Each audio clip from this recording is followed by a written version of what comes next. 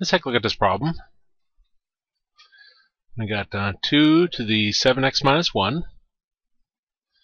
is equal to 4 to the x plus 3. Now we want to start with the, and then we're going to use equality of exponents again. We want to start with the larger number, which is 4, and we try to rewrite it as the other number to a power. And 4 is 2 squared.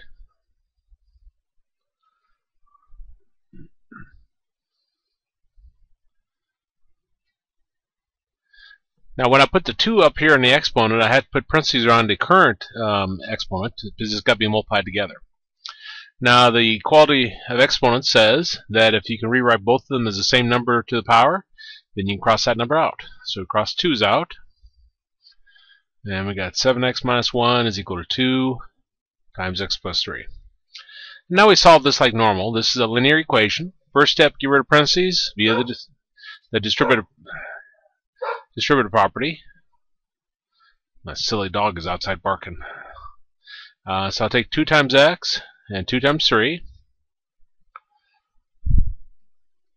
Now 2 times x is 2x, 2 times 3 is 6. The second step, get rid of fractions, don't have any. Third step, get everything with an x on one side, so I'll take 2x over to the left side, and numbers over to the other side, so I'll take -1 to the right side. You take anything across your equals, your sign changes, so the 2x becomes a -2x, and the -1 becomes a +1.